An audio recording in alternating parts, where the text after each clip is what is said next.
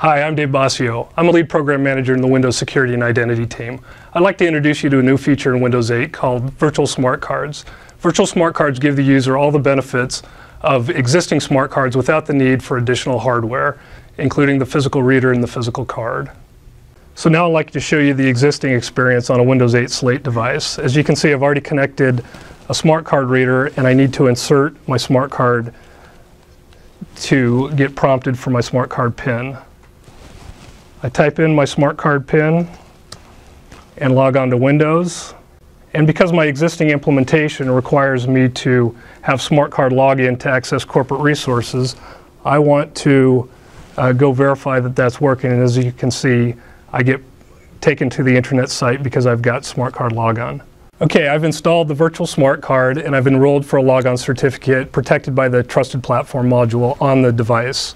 I'm going to log on and show the same experience. I'm going to type in my virtual smart card PIN, log on to Windows, and as you can see, I don't have a physical reader or physical card installed on the device or connected to the device.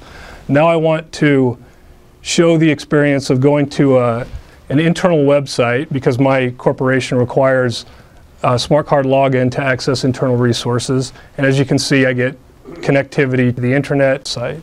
I've just shown you the virtual smart card sign-in experience. I think you'll see that there's huge benefits with not needing the additional hardware of physical smart cards and physical smart card readers.